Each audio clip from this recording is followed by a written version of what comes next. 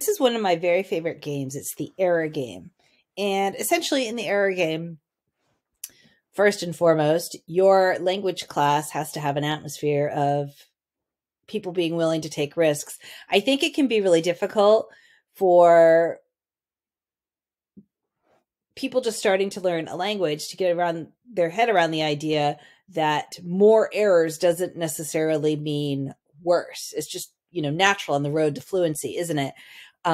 You can't, you'll never speak well. It's research based, right? We all go through the same stages. So, you have to have enough time in learning a language to know that, the errors are a sign of progress. And interestingly, I think we make the same types of errors in different languages. We kind of master the same points of grammar at the same time. But I think that's another video. So with the error game, basically your students should have done it long enough to feel comfortable with it, but not, and willing to make errors. So that's really the thing. So this, I wouldn't recommend for sort of a first year class or even a second year class, but you know your students, so you'll know what they'll do.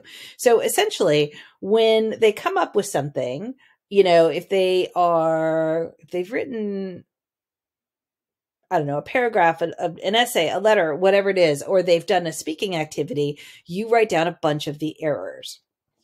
And again, it's important to have that atmosphere of trust and comfort and risk-taking, because this isn't about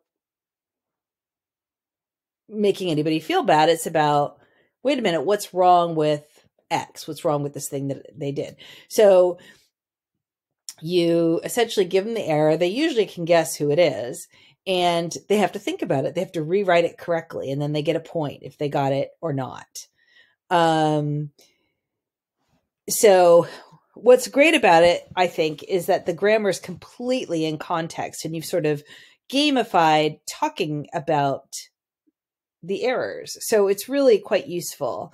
I really enjoy it. Another version of this, if you want to not focus on errors, would be sort of take the same things and say, guess, answer, total. So if you've got questions that you want them to answer, they can guess, right? And then obviously write the right answer, and then the totals would be here.